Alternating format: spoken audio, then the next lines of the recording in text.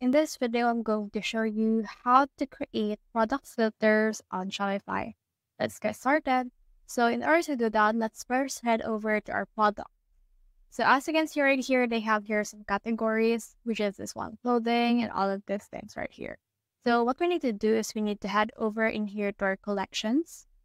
And under this collections right here, we have here the homepage. So click on create collection right here, and let's name it drop shipping, for example.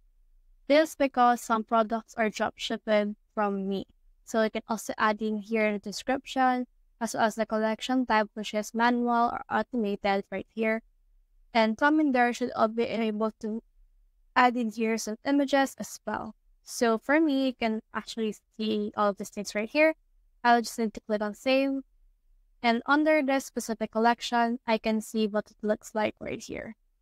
So let me just head on over and this try to add in here some product.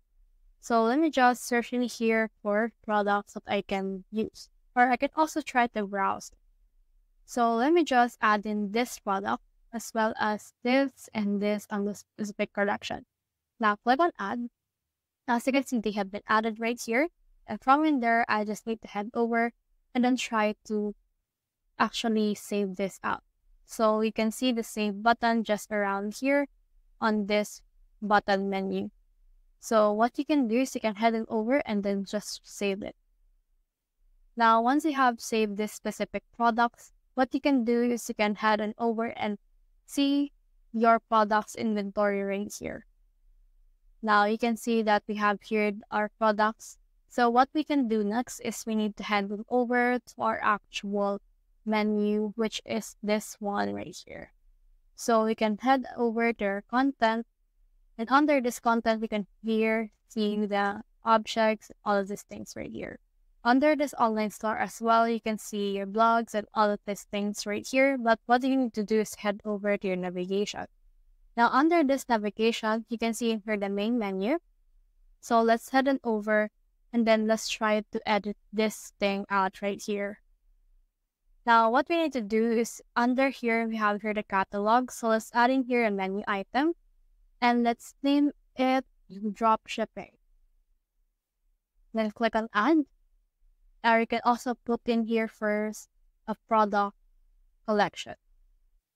So I will choose this collection for drop shipping, click on add, and this is what it looks like. Now I would like to put this under the catalog. So I'll just do that. After that, click on save menu. And as you can see, menu has been updated. Next thing we need to do is we need to head over and view our online store. And then under our online store right here, we should be able to see catalog. And under that, we have here the dropshipping products catalog that we have. And now we can see all of the products that has been filtered on our Shopify store. So that's the whole process. If you have found this video helpful, simply leave a like below or subscribe because it helps me reach more people. See you soon.